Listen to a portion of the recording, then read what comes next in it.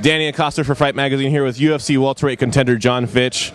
Jon, you've got a big fight coming up with Thiago Alves at UFC 17. You're in the co-main event. How does that feel? Dude, it's awesome. Being co-main event in Oakland, you know, I'm a Bay Area guy.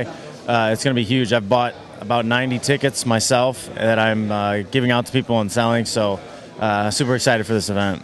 Are you giving away any via Twitter?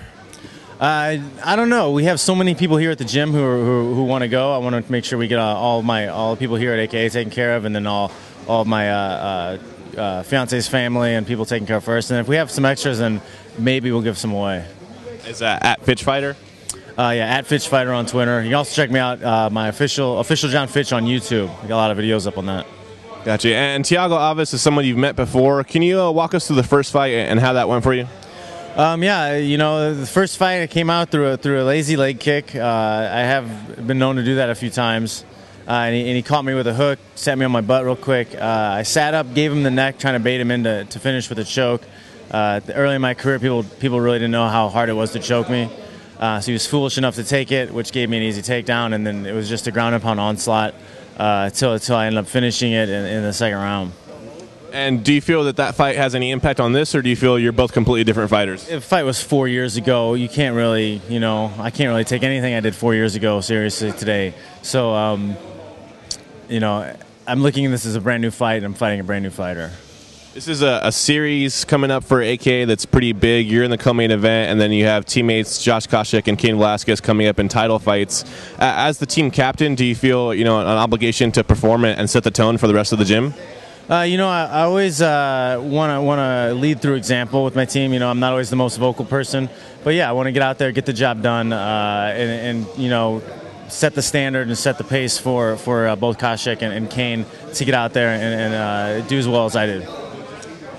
Do you feel this fight with Thiago Alves, should you defeat him, will put you in the #1 contender spot in the welterweight division? I think I've been in the #1 contender spot since before the GSP fight. I don't think I've had any reason to be taken out of that position. So another one here, I don't think gets me any closer, but you know, it's definitely a big fight, and it's important for me to win this fight. Because you've already defeated Thiago Alves, do you feel this progresses your career, or do you feel kind of it's a more risk than reward? No, it's absolutely progressive because of where a lot of people look at where Thiago is right now, because of the way he's been fighting and the people he's beat in the past few years. It's definitely something that will leap me forward. I'm just saying that I've already been the #1 contender, and I've been here for a while. Should Josh Koscheck defeat George St. Pierre and you get past Thiago Alves, is that something that's on the table for you?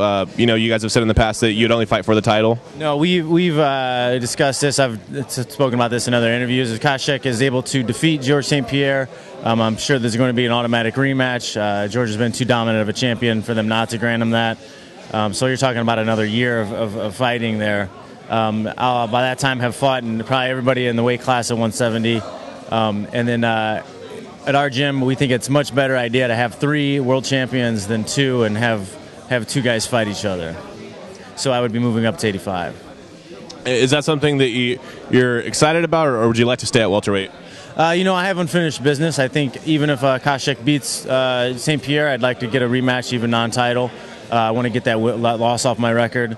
But yeah, you know, we'd rather have 3 AKA world champions than 2. The big thing with Jon Fitch is, you know, when is Jon Fitch going to finish a fight? So is that something you're going to be looking for in this fight, or is it just... I think the problem in the last few fights is that that's been the focus, and I think it has a lot to do with like being a home run hitter.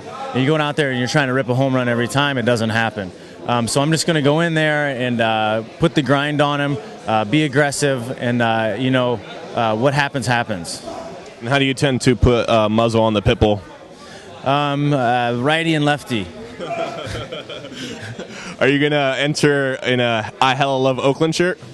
You know, I think after this fight, I think Too Short's new favorite word is going to be fiach. UFC welterweight contender Jon Fitch.